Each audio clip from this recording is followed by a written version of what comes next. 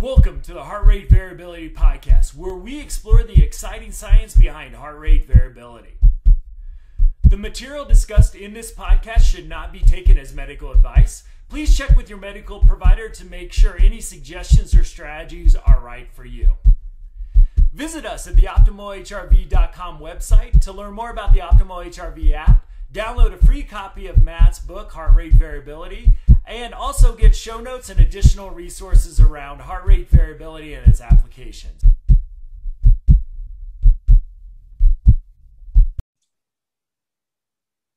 Welcome, friends, to the Heart Rate Variability Podcast. I have been waiting for this episode for about, a little over 6 months now, and it gives me a great honor to welcome Dr. Ina Khazan to the show. I want to talk, about all of your brilliant expertise and thinking around heart rate variability, biofeedback, mindfulness.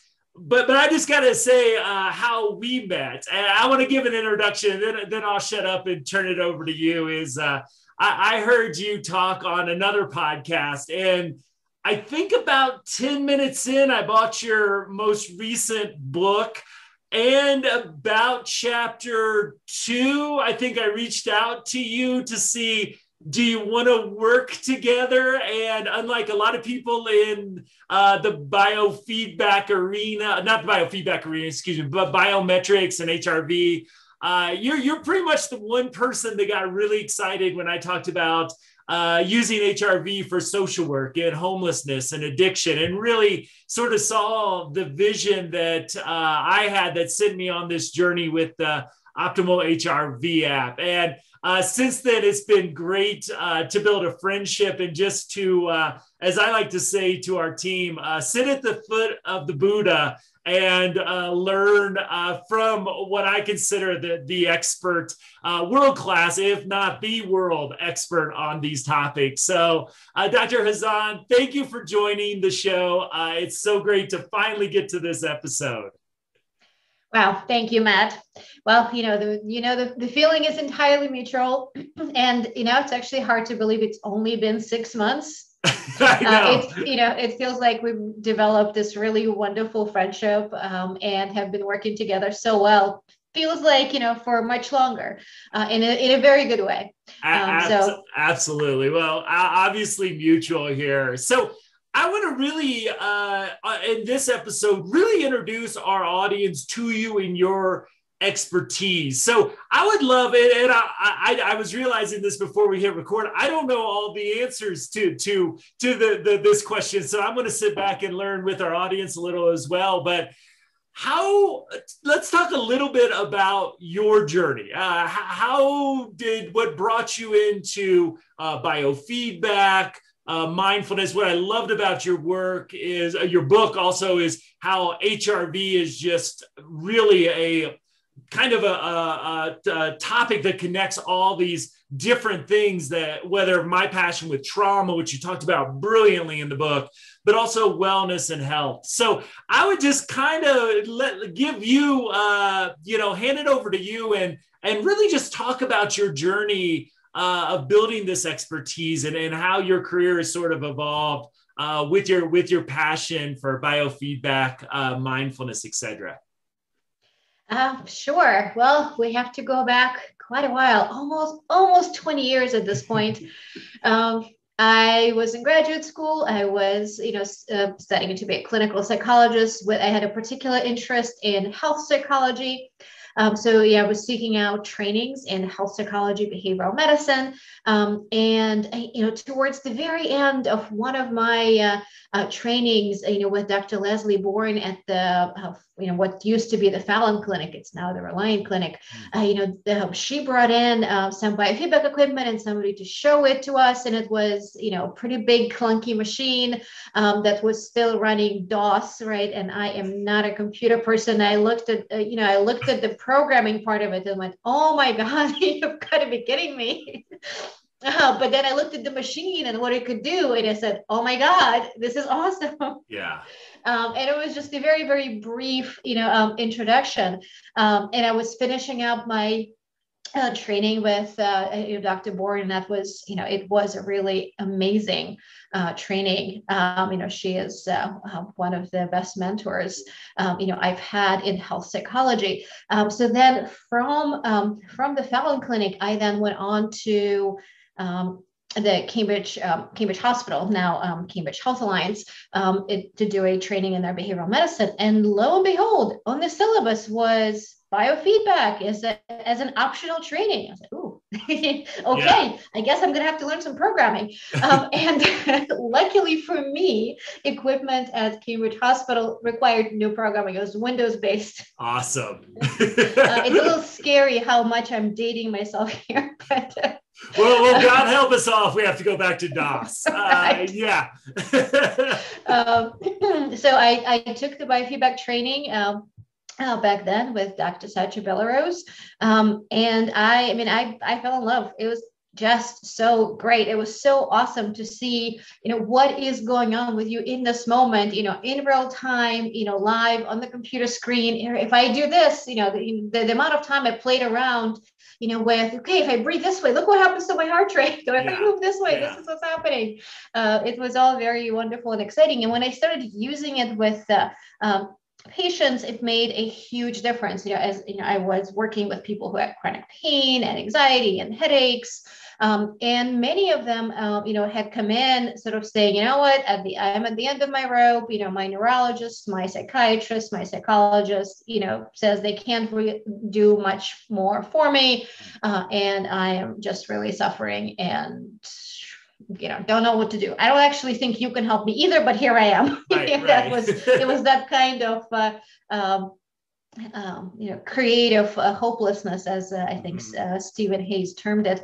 And biofeedback made a huge difference for people. It was really within a few sessions, particularly with heart rate variability biofeedback, with anxiety, with migraine headaches, with chronic pain, people were starting to feel better. It really, to them, it felt like a miracle.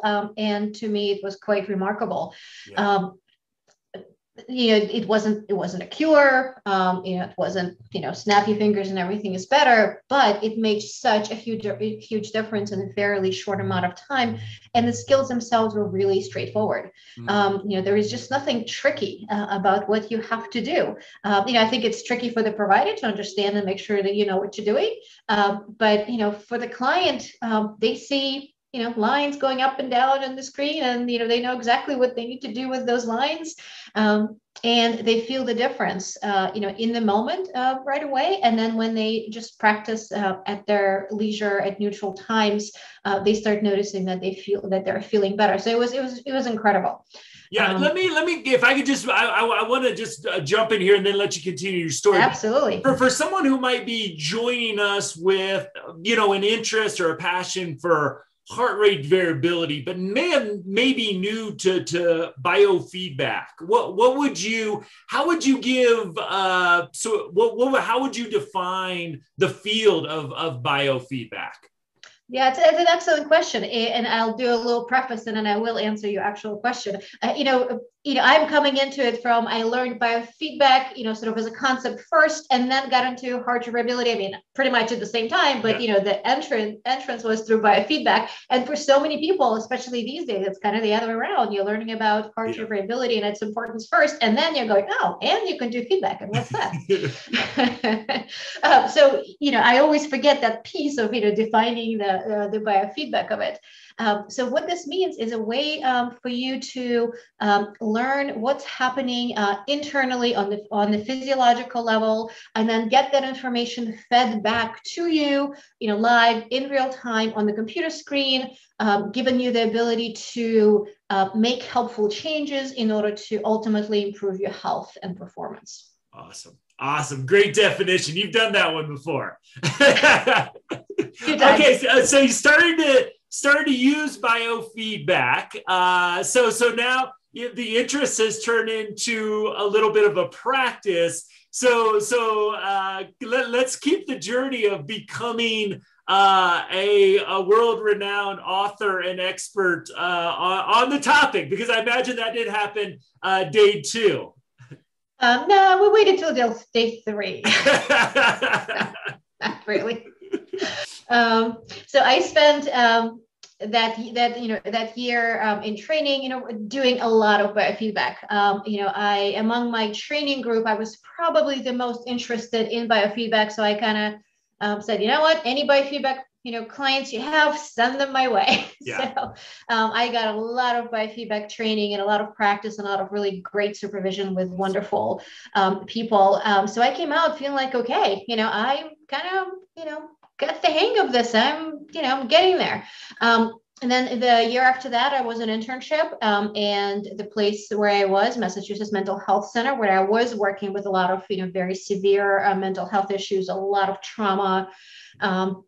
They didn't have biofeedback, but they were awesome in helping me use that interest. Even if they didn't have the big fancy biofeedback machines, we were able to use smaller kind of consumer-based devices that I had, and they were very willing to let me kind of run with it, and even design my own group, doing biofeedback in that group and teaching people breathing and doing a lot. It was all heart rate variability work because that's what the consumer grade devices, that were available.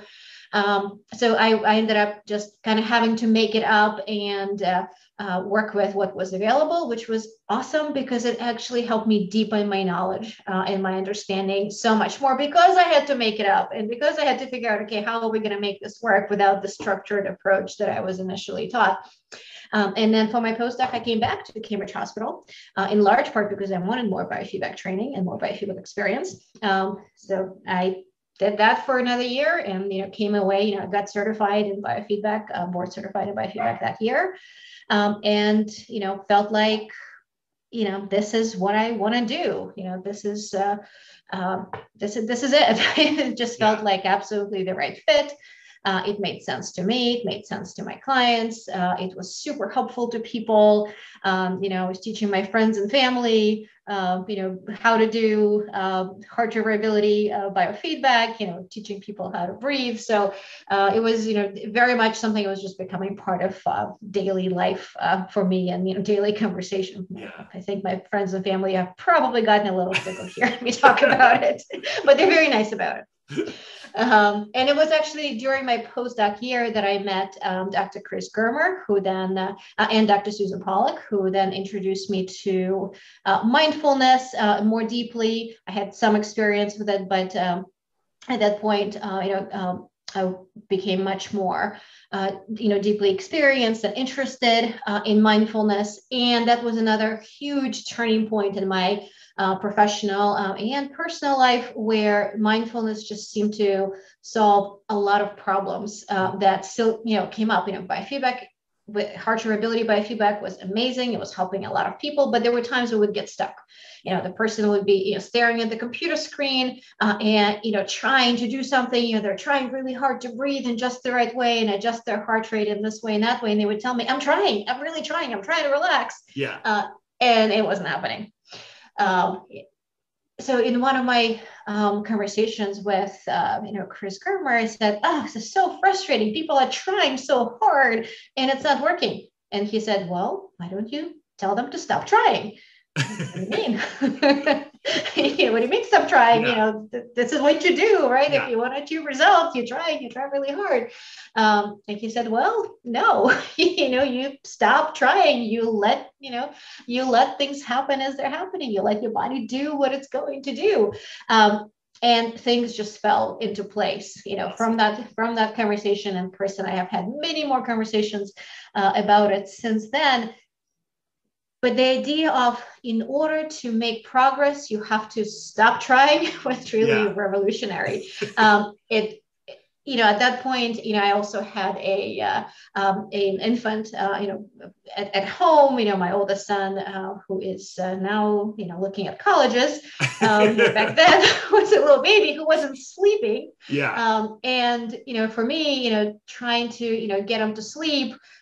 Mindfulness practices allowed for that to become, instead of something frustrating in the middle of the night, just I'm just going to stop trying to make him go to sleep. I'm just going to be here with him. And guess what? The whole experience became a whole lot easier. I don't actually think he slept that much better necessarily, but I was suffering a whole lot less. Yes. So a quick question from somebody who's probably knows quite a bit to be dangerous about mindfulness and thinks he probably knows more than he really does about biofeedback. One of my, I guess, perception and experience with biofeedback is in some ways that it's always been for me, and maybe it's just the biofeedback tools I've used, sort of a mindfulness practice, because I don't know, one of my definitions of mindfulness is we're focused on one or two small variables. Now, usually those are like breathing or a yoga pose. So I would just love, when you were maybe pre-thinking heavily and deeply about mindfulness, but really into biofeedback, would you have biofeedback a form of mindfulness at that point? And I'd love to hear how, as you bring these two concepts together, maybe your thinking has evolved around this, or at least evolved my thinking if I'm way off base. No, you're totally not off base at all. But initially, those two concepts appeared completely separate. And the way we talked about biofeedback back then was all about controlling things. We were controlling your breathing, we were controlling your physiological function, we were controlling your anxiety, we were controlling things. And that only went so far, because as soon as you are get into trying to control things that are not actually controllable, you get into trouble, and that's where you get stuck. And then there was mindfulness, which it was all about letting things be, and making progress and taking steps forward by not struggling with what's not under your control. So initially, those two seemed quite disparate, and in trying to talk about this with other mindfulness teachers, they would always tell me, no, biofeedback just does not fit into this, because biofeedback is all about making changes and trying things and doing things, and that's not what mindfulness is. And that wasn't really clicking for me, but I couldn't quite figure out why and what was going on. And I'm not sure exactly how and what happened. I don't have a moment when a light bulb went on, but it must have at some point, because at some point, what occurred to me was the two actually go together incredibly well. And yes, biofeedback can be a form of mindfulness. I don't know if it's necessarily inherently so, but biofeedback practice can absolutely be mindful, and it can absolutely be a form of mindfulness. And you can absolutely bring mindful changes into a mindfulness practice while allowing it to still be a mindfulness practice when you're not controlling things, right. Which would be very much anti-mindfulness. Yeah. But the two just seem to fit together. And again, in my conversation with Chris Germer, the idea of the biofeedback and mindfulness being the middle way, that a parable of the lute in ancient Buddhist story just kind of came together. This is it. Should I tell the story? Yeah, briefly? Tell the story. Yeah. I love the story. Okay, yes. All right. I like that story. I like that story a lot. So in ancient India, there was a son of a rich businessman. His name was Sona, and Sona wanted to achieve enlightenment. So he gave up his earthly possessions and he went off, to meditate and find himself, etc. And he was working really hard, and that's what he wasn't quite getting there. He wasn't achieving enlightenment. He was getting frustrated. So he went in search of the Buddha, and he found the Buddha, and he asked him, hey, I'm trying really hard. This is not happening. What do I do? And the Buddha, knowing that Sona was a skilled lute player, asked Sona, all right, so, when you're playing the lute and the strings are tuned very tightly, is the lute tuneful and easy to play? Oh, no, it doesn't sound very good. Okay, so what about if the strings of the lute are tuned very loosely? Can you play it well then? No, it doesn't sound very good at all. So what about if the strings of the lute are tuned just right? How does it sound then? You know what? That's when it sounds great. The lute sounds really well when the strings are tuned just right. So the Buddha says, so well, there it is. So in the middle way between trying and letting go. It's got to be just right. A little bit of trying and a little bit of letting go. If you're trying too much, it doesn't work. If you're not trying at all, it doesn't work either. Yeah. So this is exactly how biofeedback and mindfulness work together. Biofeedback helps people make changes to the present that are helpful without trying, without effort, without a struggle. And mindfulness allows people to make those changes in a way that are under their control. So you're not struggling with something that you have no control over, but rather you're making mindful changes in a way where you have control so that you can actually make a difference and make progress. And in that sense, biofeedback and mindfulness are really just a perfect match for each other. When biofeedback skills can reduce the intensity of suffering in the moment, so that people can become and be willing to be mindful. Imagine if somebody is having a panic attack or in the middle of a traumatic flashback. Being mindful in that moment is really difficult. Especially for people who are not master meditators. Yeah. So bringing in some heart variability practices into that moment will reduce the suffering, and then you can be mindful and suffer less as a result.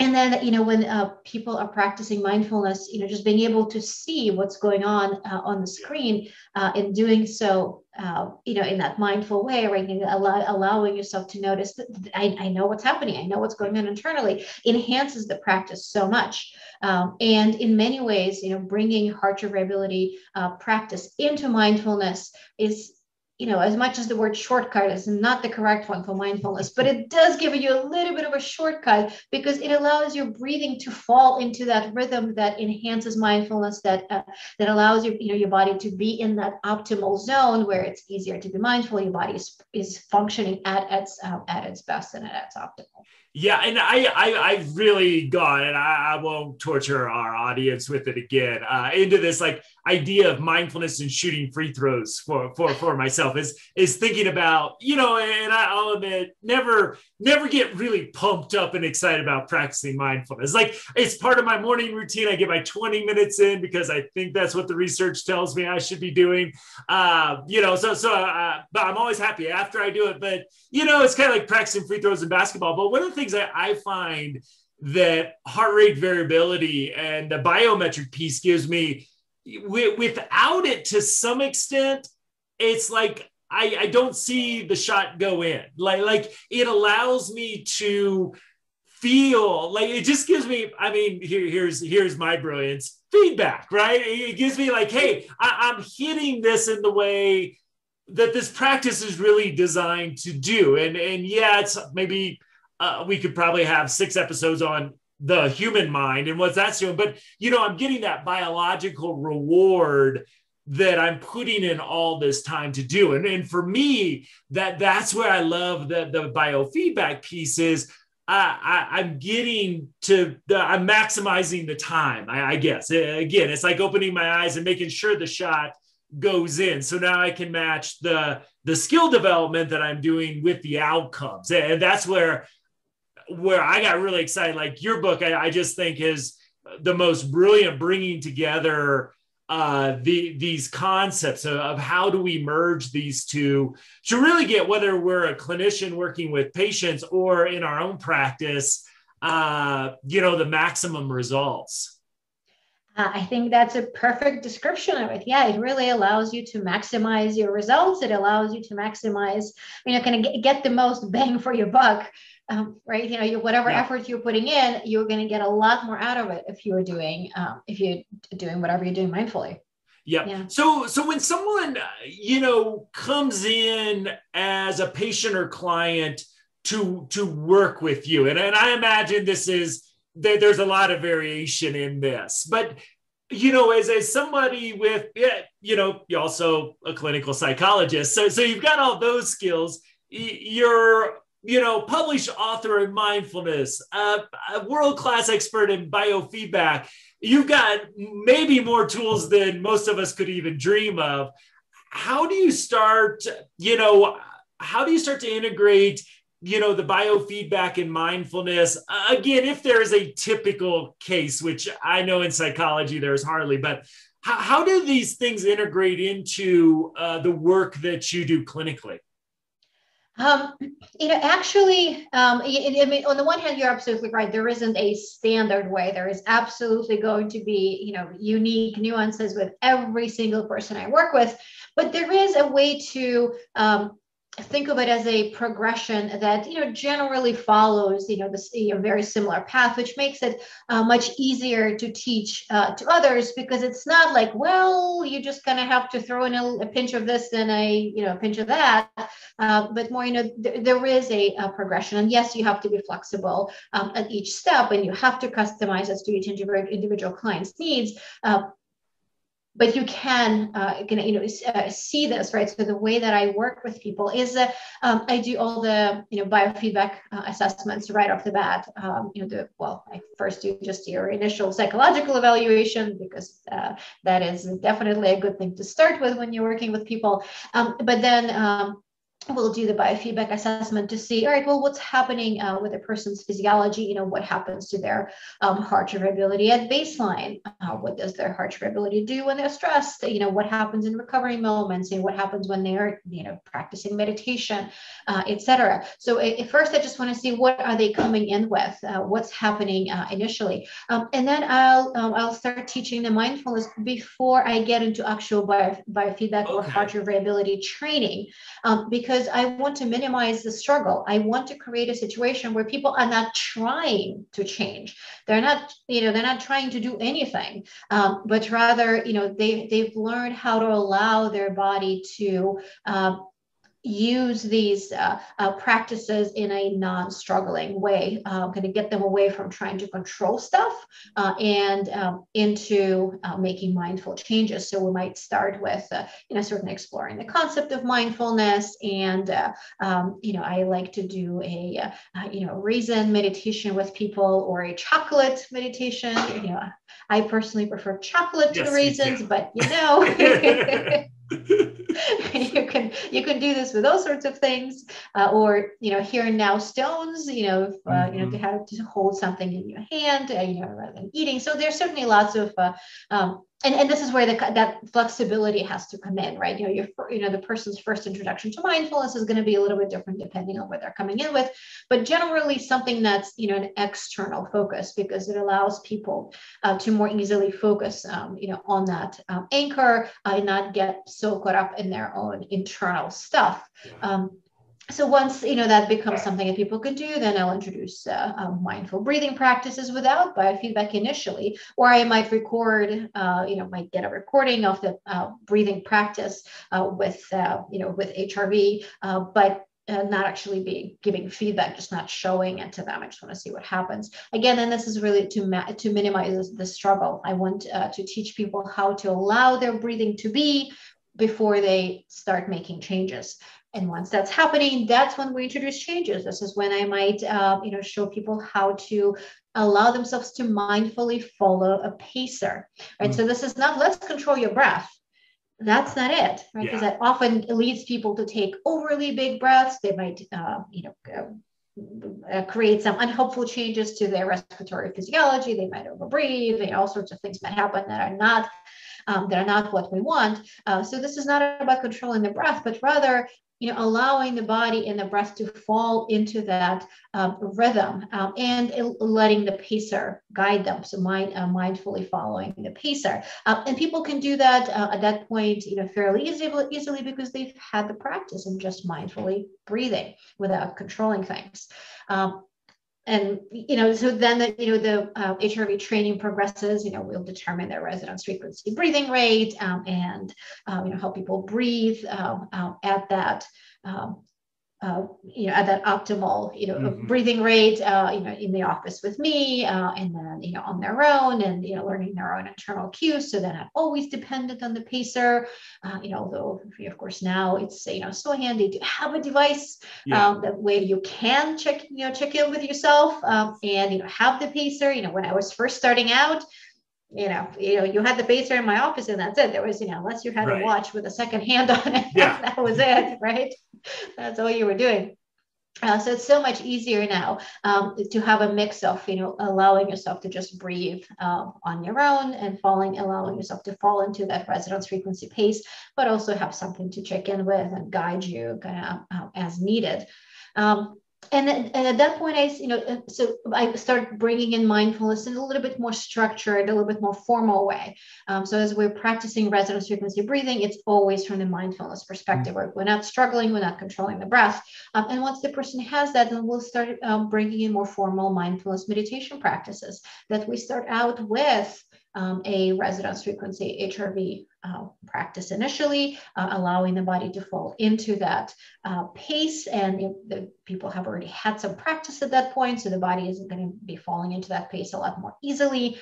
And then practicing a mindfulness meditation, whatever it might be, whatever is right for them. It might be, mindful breathing. It might be, a mountain meditation. It might be body scan. There are also, that it might be self-compassion practice. Whatever it is at that point, that's right for that person. We're incorporating both biofeedback and mindfulness. And some people will do just a dedicated HRV biofeedback practice, and then they'll do a separate mindfulness meditation practice that's still using the biofeedback skills they have. And I find that to be ideal. But for some people, 2 practices a day is just not going to happen, which is a lot of people. So we can be creative. It's either we're alternating one day just an HRV practice and another day, HRV enhanced meditation, or half and half in one day. So there is a bunch of different ways in which we can do this. Awesome. So much to unpack there. I can't wait for future episodes. The resonance frequency breathing, that training in the app, I just loved going through that. Again, it's like made it really concrete. And I loved how we could then match my pacer to what I need. And really, really cool to watch this as version of version came out, evolve over my phone and learning from this and seeing your expertise just being integrated here in that real biofeedback. I always wanted biofeedback as part of the optimal HRV app, but I knew it was like this whole new expertise that probably initially, when it was just Jeff and I, it was me going out and getting. So your book, much less just the great fortune that we've had for you to join our team, it's amazing to start to give the ideas to the folks that then know how to create that in technology. It's just been so awesome to see. That's been amazing, having conversations like, well, we should really do this. Let's, put in a pacer. Let's have it, figure out your, low frequency and your max minute, and it suddenly appears magic. There it is on the phone, on the optimal HRV app.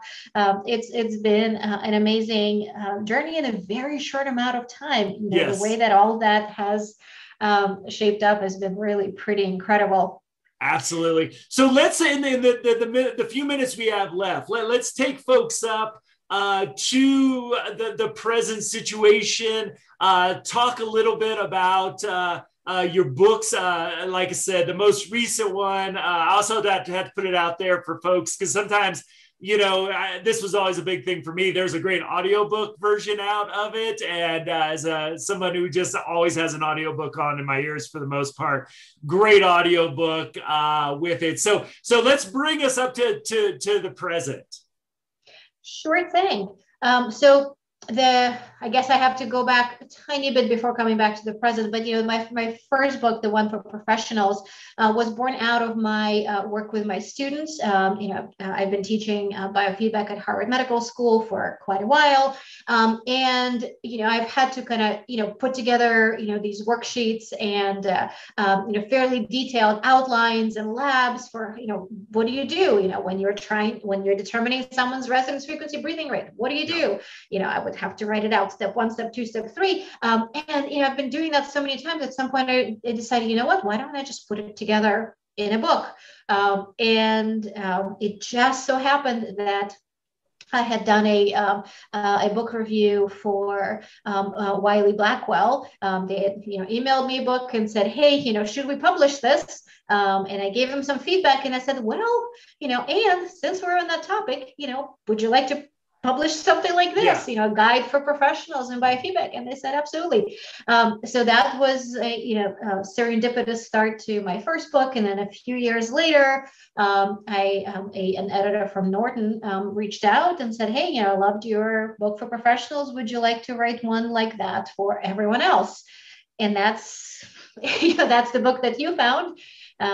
That goes into a lot more detail, both in the HRV and breathing and how to do biofeedback, but also a lot more on the mindfulness piece and how do you integrate those two together. So my hope for that book was for people to have this comprehensive guide for how do you incorporate the principles of psychophysiology, biofeedback, and mindfulness into just daily lives, whether in formal practice or just in how you approach daily challenges.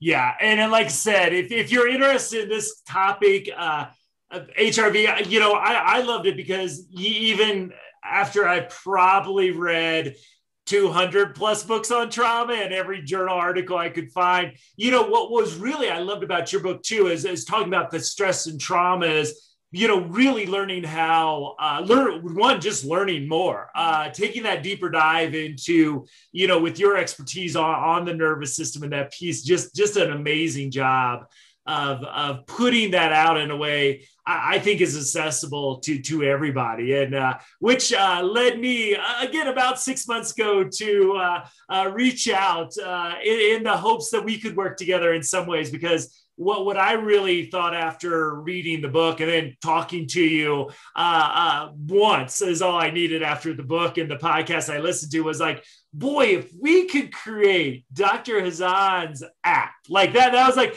it's not Matt's app. It's like, boy, if we could bring all this expertise, all this knowledge and innovation into the optimal HRV app, we'll have the best app in the world. And I still believe that. And it's been fun to work with you over the last 6 months to get this next version out that is by far not our last version, but boy, just loving to see one, it's kind of nice just to hand this off, but two, it's just like amazing to see how this is coming to life. So how can, obviously at optimalhrv.com, they can find out more about you. But if they want more details about the book, where else can folks find more information? Get the book on Amazon, www.norton.com. You can get it through my own website. If you just put my name into Google, my website will come up, either inakhazan.com or bostonhealthpsychology.com. Both of these websites will have that information. And I don't know, perhaps there might be a link in the we'll show put notes some links in the today. show notes. And we've got more episodes with Dr. Khazan on the books.